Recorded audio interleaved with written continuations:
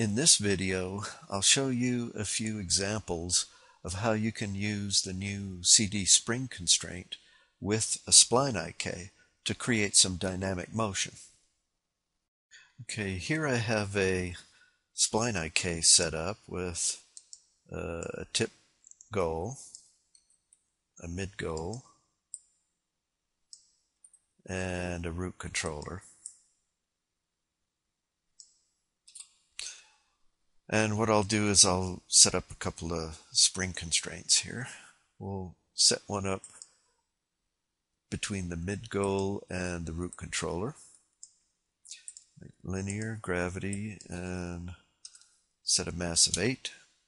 And then another spring from the tip goal to the mid goal with linear, gravity, and a mass of 8. And now I have a dangling spline IK. I can change the spline type to cubic spline, and now it has a little bit better effect there.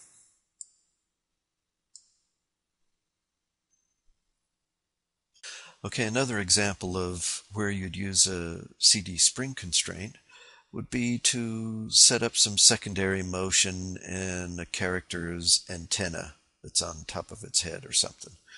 I have a spline IK here, and I'll set up a spring between the mid goal and the root controller.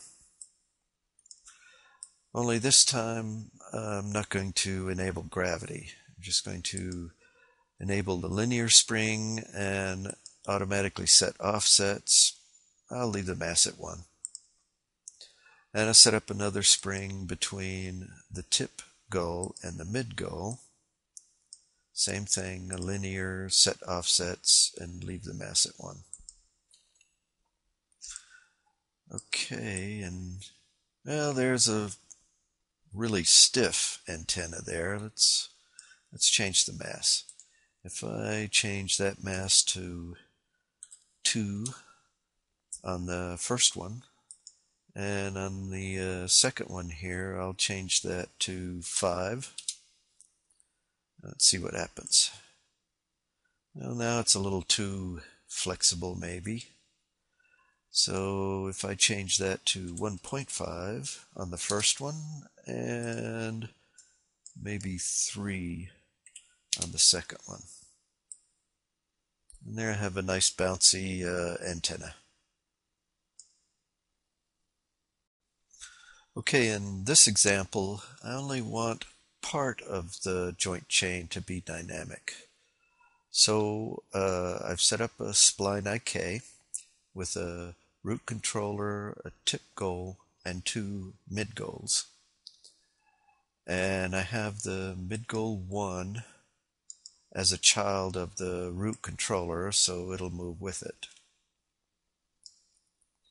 And then I'll set up spring constraints between the other goals. So I'll set one up between the mid goal and the mid goal 1 with linear, gravity, set offsets, and a mass of 1.5. And then another spring between the tip goal and the mid goal with linear, gravity, set offsets, and I'll give that one a mass of 5. And there we have a joint chain where only part of it is dynamic. In fact, this would make a good setup for a dog's tongue.